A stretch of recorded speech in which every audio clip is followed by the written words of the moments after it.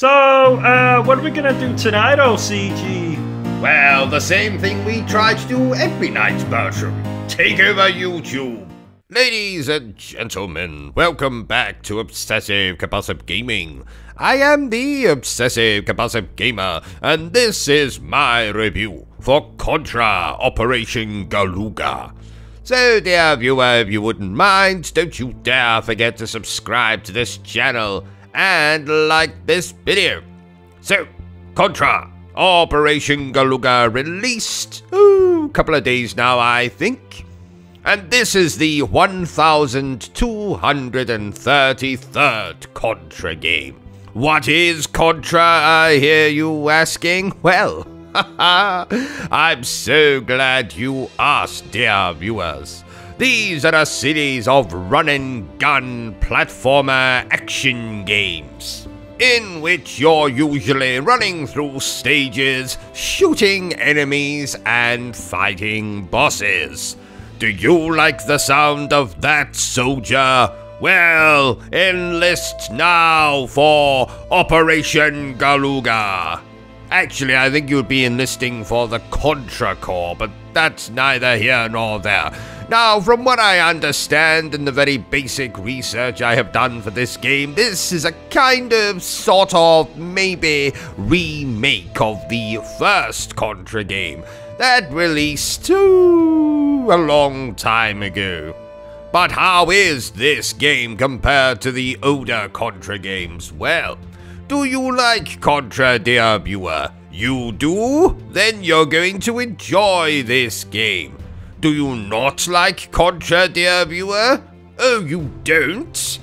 Well, then you might not enjoy this game as much as I did. Now, I have played every single Contra game in existence. Probably.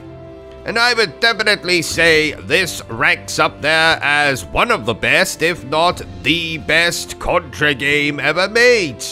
High praise, you might be thinking, but considering that this is a very generic series of video games in which, like I said, you're mostly running through stages, doing basic platforming, picking up power-ups, shooting enemies, fighting bosses, and scratching your ass, this game doesn't really reinvent the wheel. There is some nice cutscenes, there's voice acting, there's an arcade mode, there's a challenge mode. And if you're wondering how long it's going to take you to play through this bloody game, well, my first playthrough of this game took me about an hour and 20 minutes. The second playthrough took me less time than that, and the third playthrough I did took me even less time than that. So it isn't the longest game in the world, and the main sticking point about that is the game's price. Now here in the great United Kingdom, this game cost me the sum total of £31, and that's maybe a little bit too much for a game like this.